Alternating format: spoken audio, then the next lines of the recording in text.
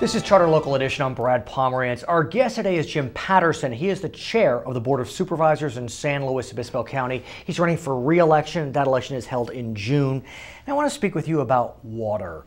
As you know, at the end of the last decade, the state of California was suffering from quite a drought. It felt like we were coming out of that drought, but now we've seen less water off the Sierras. You're focused on groundwater right now in San Luis Obispo County. What can you tell us about the groundwater situation? Well, Brad, we have a number of different groundwater supplies in San Luis Obispo County. We have a large basin in the southern part of the county called the Santa Maria Basin.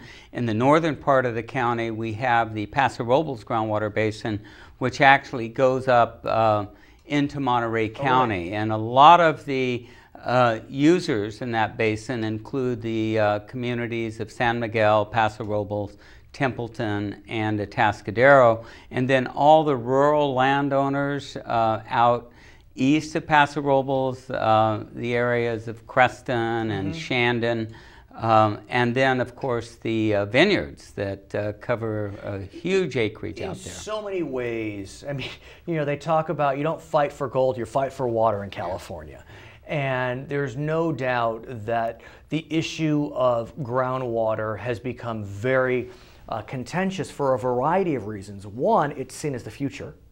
And two, we want to make sure we don't overuse it. Right. And so you're looking at that question of how do we make sure that, I guess the term is, we hit our perennial yield, that we pull out just enough but not too much. Right, and that's the situation that we were trying to manage in the Paso Robles groundwater basin. We're reaching the safe annual yield or the perennial yield of that basin, and what we're seeing, Brad, is in some areas over that basin we're having significant well level drops over the last several years. They've dropped as many as or as much as 70 to 100 feet. And is that as a result of drought, lack of rain, or as a result of humans taking too much? Well, this is over a period of time, and that's how you measure the basin. It's got to be over time, because if you suggested there's periods of drought and then periods of above average rainfall, so it fluctuates. But these drawdowns are over a period of about 15 years. So what does that say to you? Well, we're pulling out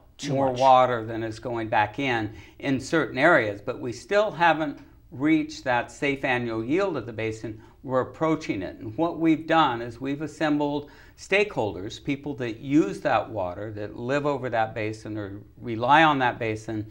They've come together to put a management plan together, and the board just adopted that last week. And what that will do is give people some guidelines on how they can reduce their usage. The important thing is that we don't go into overdraft. We don't draw more out than the safe annual yield over a period of time, because that's when the courts step in, the basin gets litigated, and they take control. We want to maintain control. What's happened in South County is we have that basin has been litigated, and the users of that basin have spent a tremendous amount of money over the past several years to determine how much different stakeholders can use. And so what have they learned? Well, are they at a medium right now where they're pulling out? They have an area over the Napomo Mesa in San Luis Obispo County, and again, that basin actually goes north into San Luis Obispo County and into southern northern Santa Barbara? Well, northern Santa Barbara County, yeah. It goes south of our county line. And we have a large depression over the Napomo Mesa area, and so therefore we are pulling out more in that area. So we're going to import water. Stay in touch on that issue. It's important. His name is Jim Patterson, Chair of the Board of Supervisors in San Luis Obispo County. I'm Brad Pomerance. Thanks for joining us. Back to HLR. Hello, I'm Senator Sam Blakesley. And I'm County Supervisor Paul Teixeira. Have you heard of the Children's Resource Network of the Central Coast? They provide free clothes, toiletries, and school supplies to homeless and migrant children. Please help, because when you invest in the lives of these children, you invest in their future and our future as a community. To learn more about how you can help, please visit our website today.